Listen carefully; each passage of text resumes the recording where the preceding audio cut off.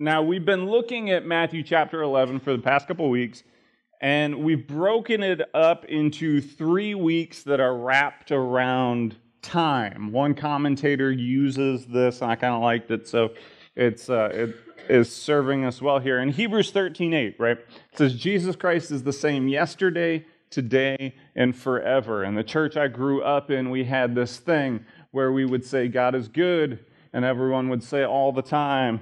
And then you would say, all the time, God is good. And so in Matthew chapter 11, we see Jesus good in all time. First, we get the past, right? The first section we covered, he is the promised Messiah. Here is Jesus who's been prophesied of from long ago. The whole Old Testament is building to him. It's about him. And so Jesus, promised Messiah, Jesus in the past. Week 2, we saw Jesus in the future. He's the coming judge who will come back to judge the world. And then in week 3 here, we will talk about the present. We'll talk about Jesus, the present Savior. Matthew chapter 11, we're going to start in verse 25 today. Now my clicker's not working. There we go. At that time, Jesus declared, I thank you, Father, Lord of heaven and earth, that you have hidden these things from the wise and understanding and revealed them to little children. Yes, Father, for such was your gracious will. All things have been handed over to me by my Father, and no one knows the Son except the Father, and no one knows the Father except the Son, and anyone to whom the Son chooses to reveal him. Come to me, all who labor and are heavy laden, and I will give you rest. Take my yoke upon you and learn from me, for I am gentle and lowly in heart, and you will find rest for your souls. For my yoke is easy, and my burden is light. Now, this passage itself here can kind of be broken up into 3 parts. You get this little prayer from Jesus in the beginning, then there's a claim that he makes in the middle, and then there's an invitation that he gives at the end. And so that's how we'll break it up this morning. So the first thing we get is the prayer. Let's look at it again. At that time, Jesus declared, I thank you, Father, Lord of heaven and earth, that you have hidden these things from the wise and understanding and revealed them to little children. Yes, Father, for such was your gracious will. First of all, this is quite the switch from last week, right? Where Jesus is sort of lamenting these towns that had not repented, that had seen all of the miracles that he had done, heard all of his teaching, and it didn't mean anything to them. They never repented. They never did anything with it. Now he's moved back and he's thanking the Father. It's not really clear if Matthew means to say that this was all part of the same speech or if he's just compressing time for us here. But either way, we can take some similar lessons. One is that you can't control other people's response to the gospel. Like, Jesus isn't still going to stay in that place of brokenness that, man, they're not accepting this message. Instead, he turns and thanks God for his sovereignty, that he's hidden these things from the people that think they don't need them and has revealed them to little kids. I was talking with someone earlier this week, and we were sort of together lamenting that fact that, man, you really can't make someone else believe. And it was even tougher for them because it was a family situation. It was like, man, like if only you could just like grab them and just shake them. Like, no, you're going to come follow Jesus. We can't do that. At the end of the day, as frustrating as it may be, we can't force anyone to believe. And so Jesus is comfortable to relax in the sovereignty of God, and I think we should be as well. God's plan is that the people that pridefully assume that they're the smart ones, they think they've got all the answers, are going to be surprised to find that all of their wisdom has amounted to basically nothing. Instead, it's the people that feel their sin, that reach for help. Those are the people that find grace. See, the kingdom of God isn't only for those with secret knowledge, right? It's not a secret society. There are no decoder rings. There's no special wisdom needed. In Jesus' day, as well as in our day, there are people that try to claim that they have some sole possession of the secrets of God. In his days and in our days, it looks like all sorts of you see it a lot with like end times teaching, and you saw this in Jesus' day as well. I mean, how many of you remember 88 Reasons that Jesus will return in 1988? Missed it by that much. Or the late great Planet Earth, like all of this nonsense that people have put out there. Remember the Bible Code, right? It was this book that was trying to claim that if you just like pulled all of the spaces out of the Old Testament, that you'd find like hidden messages and things like that. They made this absolutely dreadful movie out of it at one point called the Omega Code with like Casper Van Dien, which was just awful. Entertainment Weekly's review said that the movie gave a whole new meaning to the Great Tribulation.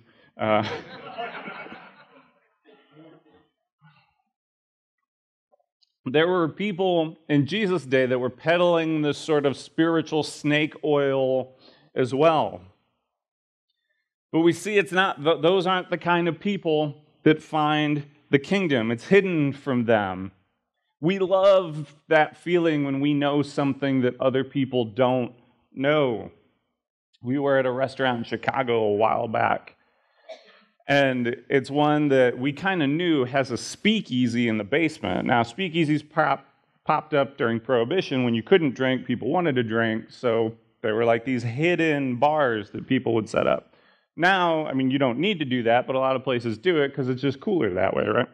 And so it plays on our emotions. We love that feeling like we're in the know. And so the table next to us, we hear them ask the server, like, so about the, whatever in the basement. And so, like, we're kind of like, oh, like listening in. And so he goes back and he comes out with like this little business card and he slides one to them. He's like, here you go. And then he turns to us. He's like, I know you guys heard me, so here you go. And so you get this little card that's like, ooh, all it is this name and this phone number to text if you ever, and it's like, even if you're never going to go, it's like just having that. You're like, ooh, cool. We know this thing that you can't find this on Yelp. Like, this is like, it's good, like having that little secret, like doing card magic, like I've done. It's half the fun is just learning how new tricks work. Like I've absolutely paid $5 for a video download just to see how a trick works. Like I'm never going to perform this. I just got to know, like, what is he doing there? How does it work? And what Jesus is saying here is like the gospel's not like that. It's not just for the people that have secret knowledge. It's not just for the people that are in the know. It's not just for the wise. It's not just for the clever. It's not just for the strong. It's for the infants. This isn't saying here, this isn't Jesus saying that smart people can't enter the kingdom. He's saying that we can't ever be smart enough to get there ourselves. Because it doesn't say, I thank you, Father, that you've not revealed it to the wise, you've revealed it to fools. That's not what he says, right? That's not the comparison that he draws. He says, I thank you that you've not revealed it to the wise, you've revealed it to the little children, to the babes. And that helps us better see his point. Jesus isn't telling us to celebrate ignorance. That's not the point here. There are Christian denominations over time, having at one time been a part of one, that were quite vocal against education, right? But they thought it would lead you astray, and they'd cite verses like this one that like, no, all you need is read the Bible and listen to the Holy Spirit, which is great until Tom reads the Bible and reads this verse, and he thinks it means this, and Bob reads the Bible and reads this verse, and he thinks it means this. Who's right? It would sure be great if we had someone with some scholarly ability to come in there and help that out.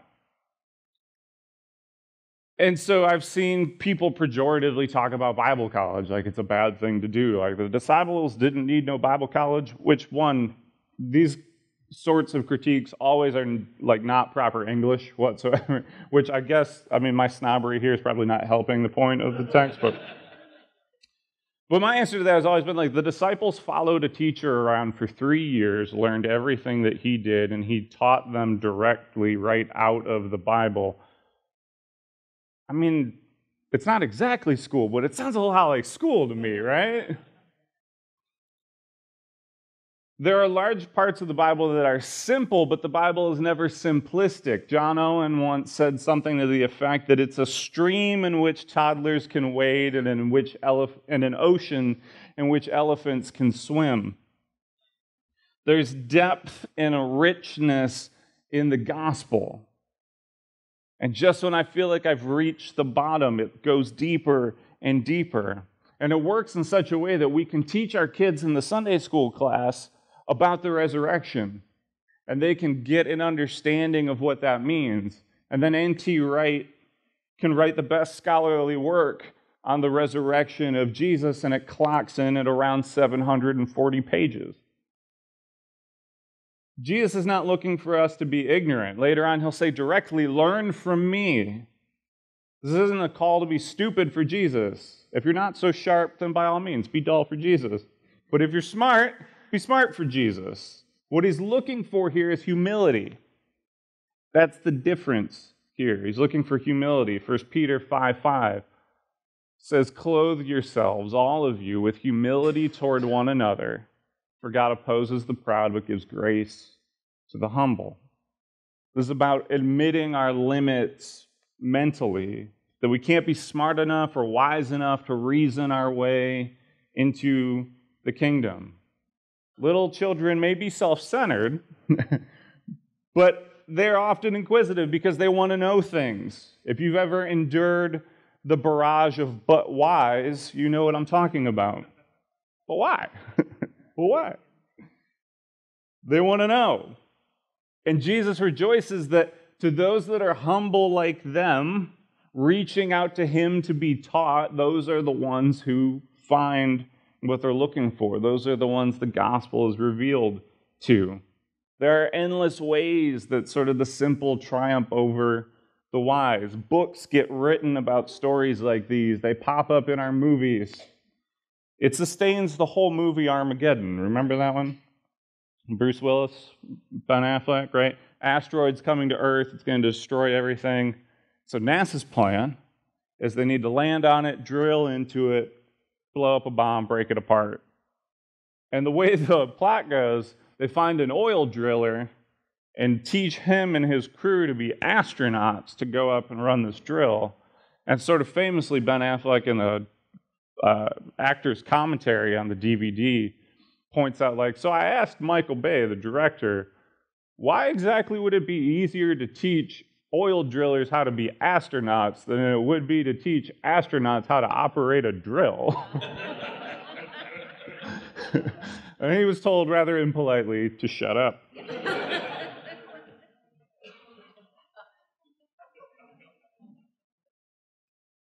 But the movie was a hit with audiences, less so with critics, which maybe that's another story of the simple triumphing over the wise here.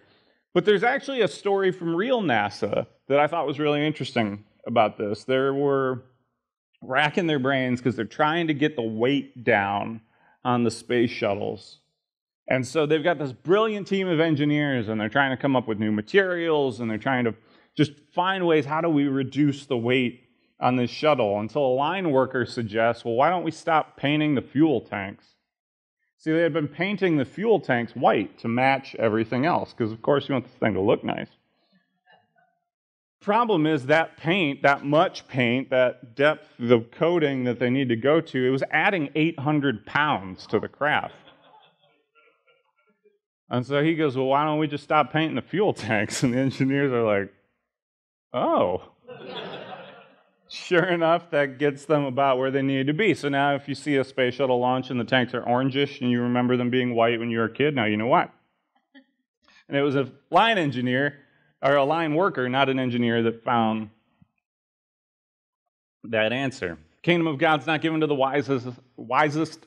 It's not given to the smartest. It's given to the humble. And we can see that in the prayer that Jesus prays. And so the first part is the prayer. Next we have the claim. Matthew 11, verse 27 here. It says, all things have been handed over to me by my Father, and no one knows the Son except the Father, and no one knows the Father except the Son, and anyone to whom the Son chooses to reveal him. Jesus makes another bold claim here that sort of separates him from all humanity. He alone knows the Father, and the Father alone knows him. What Jesus does is he reveals the Father, and he reveals the Father to anyone he chooses. This is sort of the exclusive claim that Christianity makes. It's why when people say, oh, all religions basically just teach the same things, you've obviously never read Jesus. Because Jesus claims that the only way to know God is through him. I'm the only one that really knows the Father, and so you've got to come to me if you want to learn about him.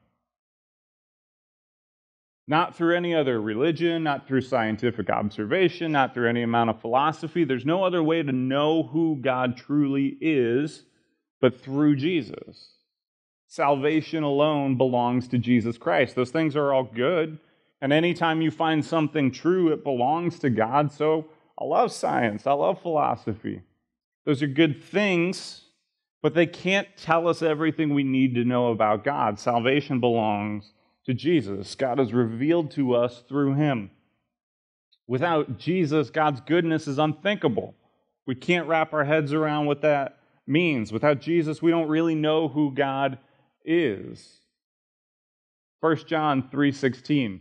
John says this, "By this we know love, that he laid down his life for us, and we ought to lay down our lives for the brothers." So beyond just God, we only know what love is because we see it in Jesus. He's the embodiment of that. It's here that we get it defined. We don't get it defined by concepts or metaphors. It's defined in a person. It's defined in the person of Jesus. The life, death, resurrection of Jesus are the primary lesson on who God is. It's where we learn the most about him because Jesus is revealing him to us. And so what do we see there? Well, we see that sin is deadly serious to God. Sin is anything we do that separates us from God. That could be doing something he forbids. That could be failing to do something he commands. It's when we fall short or miss the mark. It could be breaking all the rules and trying to plot our own course. It could be trying to follow all the rules and use that as our mechanism to control God and rejecting his grace. And so we see through Jesus' death on the cross that sin is no small matter to God. It is important. It cost him dearly. And through Jesus, we see that God is merciful. He takes that punishment on our behalf so that we don't have to. We deserve it, but he doesn't give it to us. He gives it to Jesus. He provides a way for us to go free. In Jesus, we see that God is gracious. Jesus rises from the dead and inaugurates this new reality, this new creation that's bursting forth out of the old, making all things new, extending the free gift of salvation to everyone in him. It's through Jesus that we know what God is like. At one point, the disciples asked Jesus, "Hey, show us the Father." And this is the answer they get in John chapter 14. Philip said to him, "Lord, show us the Father, and it is enough for us." Jesus said, "Have I been with you so long, and you still do not know me, Philip? Whoever has seen me has seen the Father. How can you say, 'Show us the Father'?" Jesus is almost incredulous to him here. It's like when you're changing a tire and someone walks up and they're like, "Oh, flat tire?" You're like, "Nah, just get my workout in for today." Like, yeah. Philip's like, "Hey, Jesus, just show us the Father." Just like, Philip, you're looking at him. If you've seen me, you've seen him. God is revealed through a person in Jesus Christ. That doesn't mean that God doesn't use human means to make himself known. He uses preaching, he uses scripture, he uses us in conversation.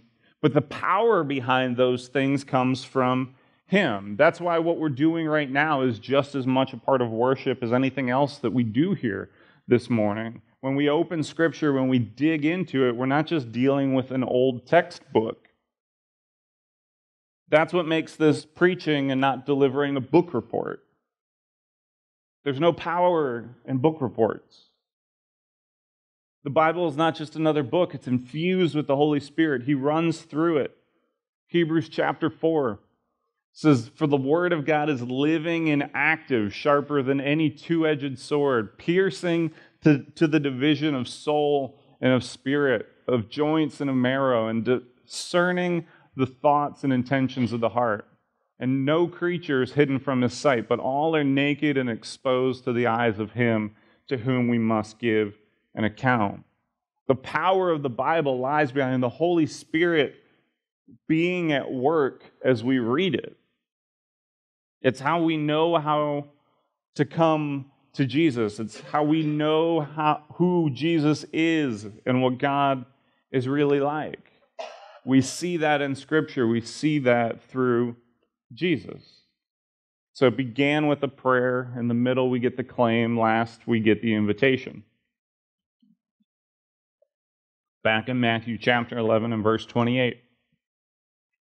He says, "Come to me, all who labor and are heavy laden, and I will give you rest.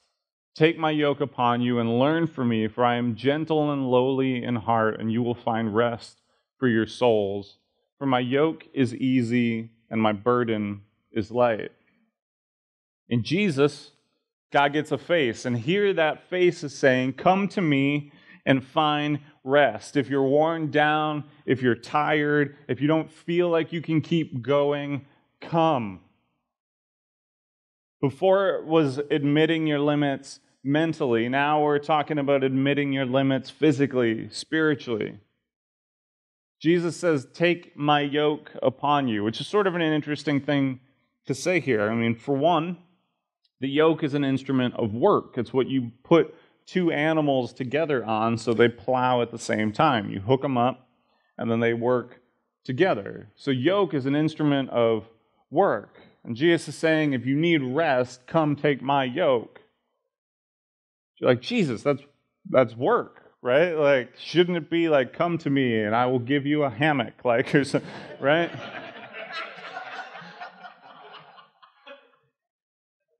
Why is it yoke? It seems like the last thing these people need. But see, what Jesus is calling us to isn't to just an escape. He's calling us to an entirely new way of life. He's calling us to a rest that refreshes and renews us and allows us to move forward from there. He's calling us not just to escape our weariness, but to operate in this new place with Him. The Jewish teachers talked about the Torah this way. They would talk about the yoke of the law. And so Jesus is sort of taking a shot at them here as well, raising Himself above even that.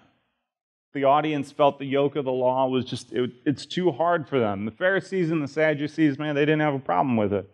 They were able to follow it. They were able to follow all the rules. They did everything the way they thought they were supposed to do it. They're the legal experts. So they've got it. And everybody else is going, I can't do this. Later, Jesus will accuse the Pharisees of like, look, you put these heavy weights on people's shoulders, and then you don't even lift a finger to try to help them carry it. And so Jesus says, like, you've got this weight. You don't feel like you can keep going. You feel like you're heavy laden. You need rest. Come to me, and I'll swap it out for my yoke. It's easy. It's light. And it's not that we don't see in His teaching that He goes, there are no rules, and it's just a free-for-all, and we just have like, no, we went through the Sermon on the Mount last year, where Jesus takes the law and goes, you thought it was just don't commit adultery, but I'm telling you, if you even think about another woman lustfully, you've already committed adultery. Like, He makes the law harder in certain ways, but through His grace,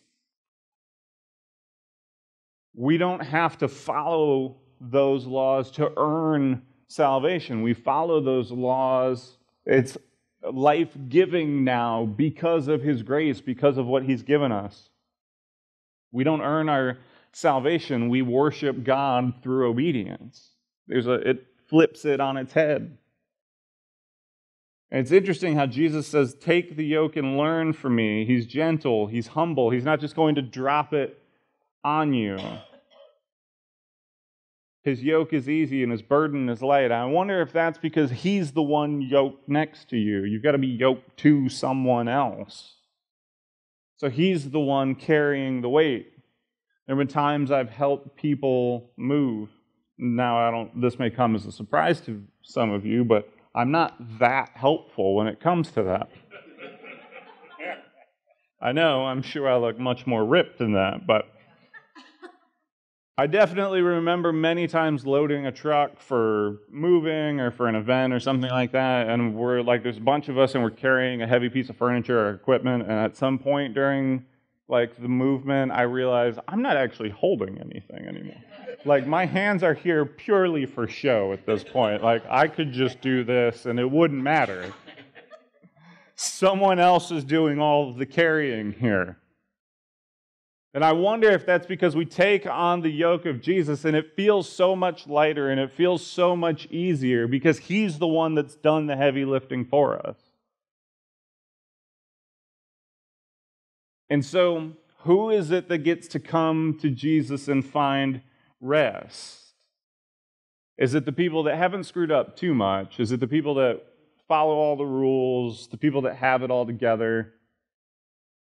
Jesus says, come to me all. All covers a lot of people. You know how many people it covers? All of them.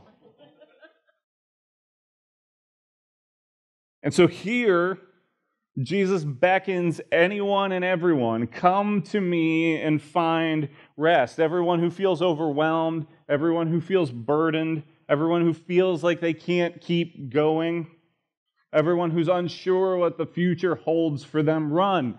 Run to Jesus. Run to him and be refreshed. Go back to the gospel. Remember what it means that Jesus Christ has died and raised from the dead for you. And that when you put your faith in him, when you place your trust in him, he takes your sin and hurls it into the abyss and doesn't remember it. That when the Father looks at you, he delights in you. Yes, you. Yes, now. In Christ, he looks at you and is head over heels about you.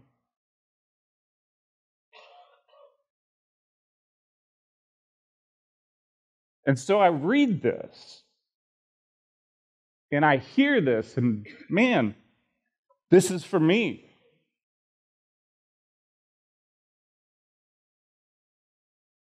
I wake up every day and feel overwhelmed, feel inadequate, feel ineffective. And that's before we even start talking about my health. That's just my natural state of being. I look at other pastors and leaders and I'm like, man, how do they have it all together so easily? What do they know that I don't know? What class did I miss in school?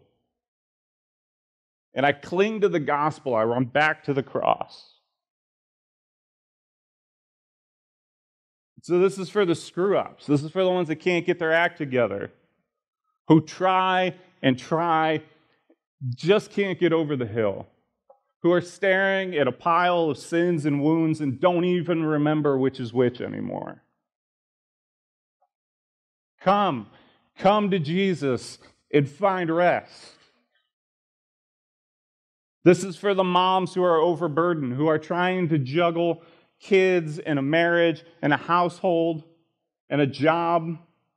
This is for the moms who feel a sting of guilt when you reach for a break, or heaven forbid, feel more fulfilled when you are doing something besides wiping runny noses.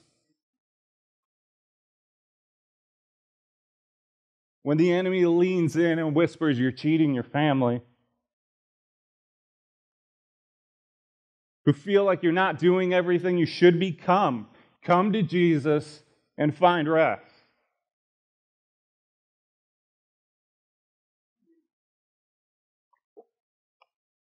This is for the failures. This is for the weak who wake up every day and work so gosh darn hard to get it together and just can't. Who walk around with that voice in the back of your head going, "You're not good enough. You're insufficient." Run to the Jesus that says, "My grace is sufficient for you. My power is perfect in your weakness." All means all. No one is excluded. All can come to Jesus and find peace, find new life, find rest for your soul. All can run to the gospel. And all it takes is putting your faith, your trust in Jesus, in Him, relying on Him and letting Him be the one that is sufficient for your salvation. Let's pray.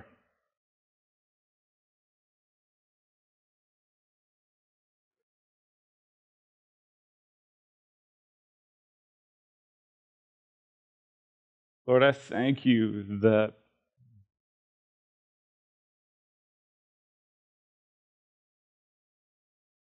your love for us does not depend on us being good enough, smart enough, obedient enough.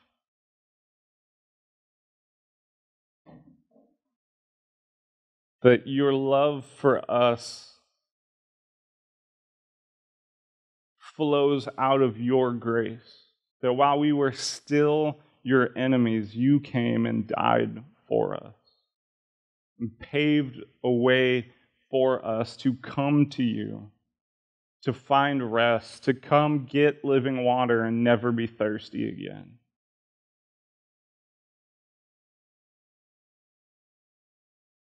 Lord, help us as we go on through our days and we feel weak. We feel like we're not doing the things that we should. We feel inadequate. We feel insufficient. God, drive us back to your gospel.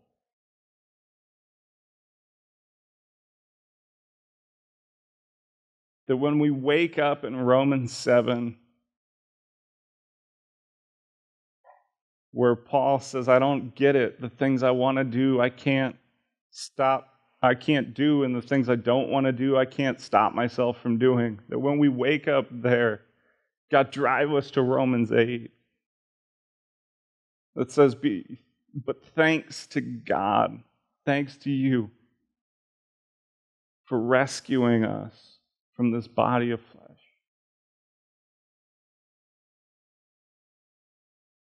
Lord, keep that in our memory. Keep that where we can reach for it. Lord, drive us back to you. Drive us back to your cross. We thank you in Jesus' name. Amen.